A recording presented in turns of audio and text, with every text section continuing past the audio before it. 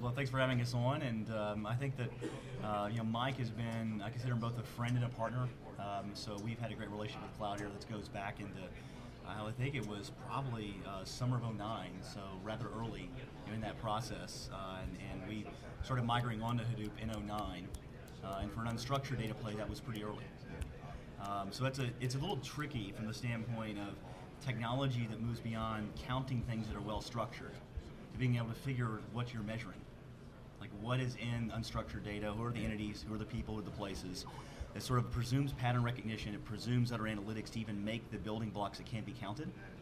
So that's been a big gap. So that slide was talking about how do you take loose, noisy information, in our pedigrees in the defense space and the intelligence space, how do you take loose, noisy information that's disconnected, unstructured, and then connect it together so that you can then apply analytics to it in a business valuable way.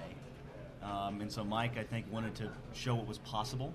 He knows about some of our implementations in other places. Well, let's jump into that in a second, but back up and tell the folks about Digital Reasoning, the company, what you guys are all about, and specifically educate them on, and then we'll go into the Hadoop side.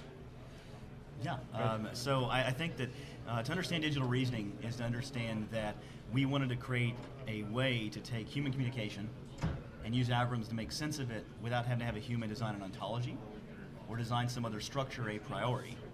And so basically digital reasoning is a 30-ish person software company growing quickly right now, principally in the defense intelligence area and moving into other markets, financial services, enterprise risk.